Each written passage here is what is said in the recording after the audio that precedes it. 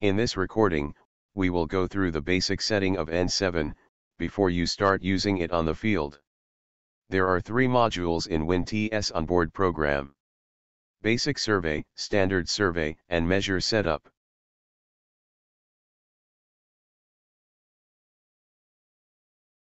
Click the Measure Setup. And then we will start from unit. We can set the unit of angle, degree, gon, or mil. The next one is the distance, which can be selected among meter, feet, and US feet. Then temperature and pressure. Click the Save on the bottom to confirm the settings. Then you can do the measurement setting. In this page, you can set the angle and distance minimum reading, vertical angle mode, tilt mode, and atmospheric reflection coefficient.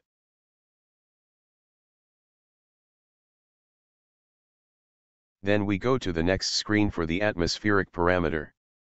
You can input by manual and it will calculate the ppm automatically.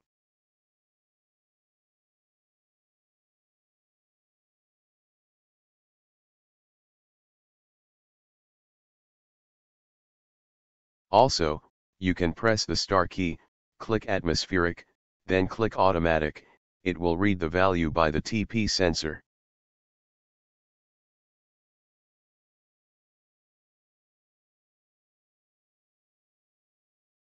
Star key is a hotkey for certain subjects. You can turn on or off the tilt sensor, or set it as single axis or dual axis. Click the target button. You can set the target in non-prism, sheet, or prism mode. In the same page, it also allows you to turn on or off laser pointer and the time of auto off. The laser plummet setting on this screen as well. Let's click the basic survey.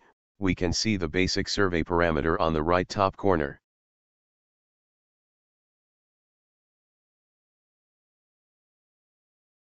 Click the distance mode.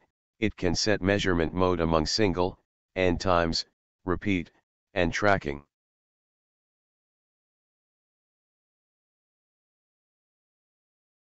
Click the parameter button. You can set communication parameter and coordinate sequence in NEZ or ENZ. In COM parameters, we can set the port number with only 2 options. One is COM4, the other is COM8. It is not the real COM port number. To match on PC. COM4 means physical COM port and COM8 is a virtual COM port for Bluetooth when we using a physical COM port. Just click the default button. The baud rate will be 9600.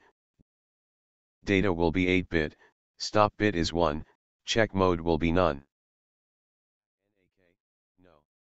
The basic setting is done here and you can start a job in the field.